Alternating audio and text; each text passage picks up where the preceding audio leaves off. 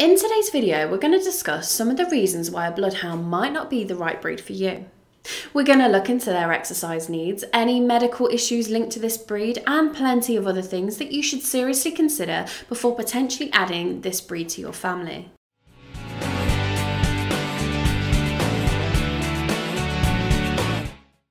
Welcome back to the Fenrir Bloodhound Show. If this is your first time here, my name's Charlie and I'm a certified canine leader here at FenrirCanineLeaders.com. Everything we do here is dedicated to helping you find the perfect breed for you and then helping you become a high-level canine leader who can raise the perfect canine companion. If that sounds like you, then make sure you hit the subscribe button and turn on the notification bell to make sure you never miss another upload of the Fenrir Bloodhound Show.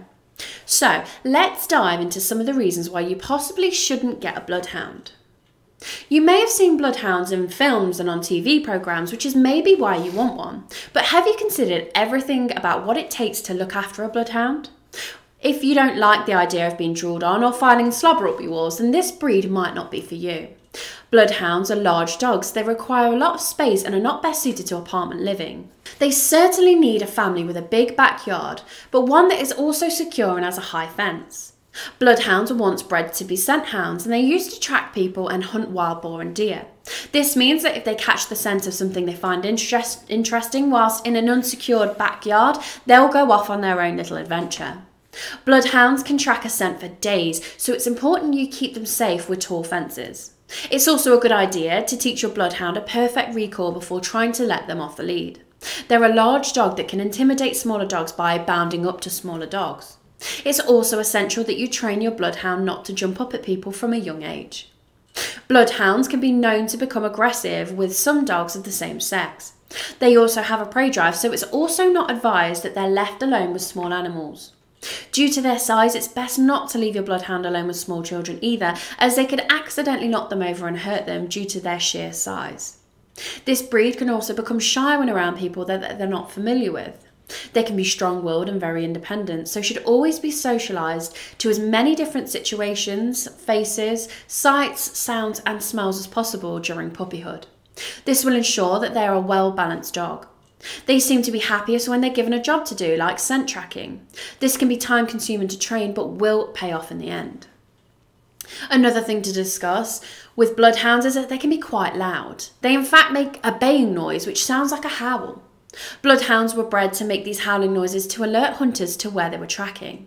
They also have a very strong doggy smell. Bloodhounds have a very oily coat which gets greasy and creates this dog smell. The folds in their skin also can add to this smell as they trap dirt, sweat and food in them, and if not properly cleaned can cause infections. You should groom your bloodhound every 4 to 6 weeks. The bloodhound also has an amazing sense of smell, and strong smelling shampoos can cause discomfort, so it's best to use a fragrance-free shampoo that can be a little bit more expensive than the generic fragranced ones. Whilst you're grooming your bloodhound, you should ensure you're clipping their nails, checking the anal glands and cleaning their ears out too. Bloodhounds don't actually reach their maturity until they're around 2 years old. Even though they become fully grown at about 18 months, they are large puppies. A lot of people are not aware of this when getting their bloodhound puppies. Owners commonly assume that their overly excitable and fully grown bloodhound is just a naughty dog and is not that they're still in a puppy mode. This is why it's especially important to get your bloodhound trained from an early age. Another good reason for early training is that you'll find your bloodhound will want to put anything that fits into its mouth and try and eat it, which can be extremely dangerous and end up with a trip to the vet and a very costly vet bill. Bloodhounds need a calm, consistent leader who they can look up to for guidance and direction at all times. Some health issues that are common in bloodhounds include patellar luxation. This is when the kneecap dislocates. This usually starts to happen at around 4 months of age. Patellar luxation is usually fixed by surgery. Hip and elbow dysplasia. This is when the hip or elbow doesn't sit properly in the socket. This will eventually lead to arthritis and cause pain and discomfort for your dog.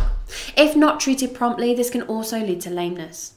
Hey guys, very quickly, I just wanted to ask, are you following us over on Instagram? If you're not, there's 2 accounts I would love for you to check out. The first one is our brand account, at Fenrir Canine Leaders, where you can see more about our industry-leading products that we create. If you're interested in following me personally, that's at I am Will Atherton, where you can see behind the scenes of me working with some of the most extreme behaviour cases in the world and what it takes to run these kind of YouTube channels. And maybe if you just want to be able to come over and chat with me, that's the place for you. So there'll be links down in the description box for both of our Instagram pages. I'd love for you to come and check them out, and hopefully we'll chat over there. Entroping is also common. This is when the eyelids roll inwards and causes the eyelid to become painful. The last health issue we're going to talk about is the skin fold dermatitis. This is when bloodhounds have a deep fold in the skin that rub against the skin and trap moisture. This causes infections that causes skin inflammation known as dermatitis. This then leads to other skin conditions called pyoderma. To prevent this, plenty of cleaning the area will be needed, and sometimes surgery is also needed to prevent this. There are plenty of pros and cons to adding a bloodhound into your family. It's so important to make sure that you do your research before purchasing or rehoming any breed. There are so many dogs like the bloodhound being purchased without this knowledge.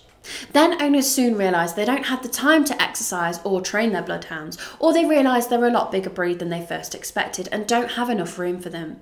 There are too many dogs in shelters, so please only commit to this beautiful breed if you're certain you have what it takes to look after them for the rest of their life. Well, I hope you enjoyed this video and you found it useful. If you did, make sure you hit that like button, and if you're new here, make sure you subscribe to the channel and ring that notification bell so you never miss any future uploads. We have regular bloodhound videos dropping here every single week.